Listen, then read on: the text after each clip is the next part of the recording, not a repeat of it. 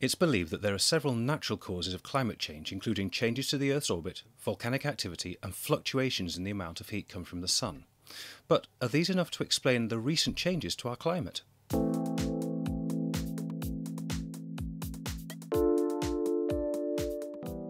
Several natural causes of climate change have been identified by scientists.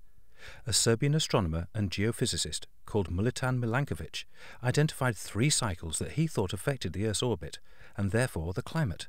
These are called the Milankovitch Cycles.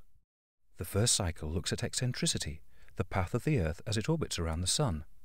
The path changes over 100,000 years from more circular to more elliptical and back again. This means that the Earth is closer to the Sun when it's in an elliptical orbit than when it's in a circular orbit.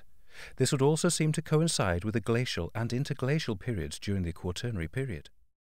The second cycle looks at axial tilt, currently at 23.5 degrees, illustrated by the tropics of Cancer and Capricorn. But this angle will fluctuate between 21.5 and 24.5 degrees over 41,000 years or so.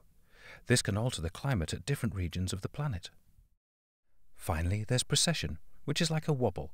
This wobble will go through a cycle every 26,000 years or so, and can lead to longer nights or days in higher latitudes.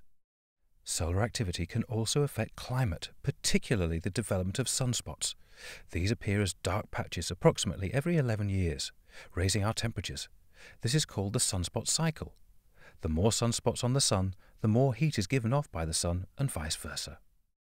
Finally, there are volcanic eruptions that can alter the temperature on Earth. Volcanic gas and ash can block out the Sun and reduce global temperatures, while sulfuric acid emanating from sulfur dioxide respond like microscopic mirrors, redirecting solar radiation, thus cooling the planet. This can be known as a volcanic winter. We need to appreciate that there are indeed natural causes for shifts in our climate, but are these enough to explain the dramatic changes we've been seeing across the planet for a number of years?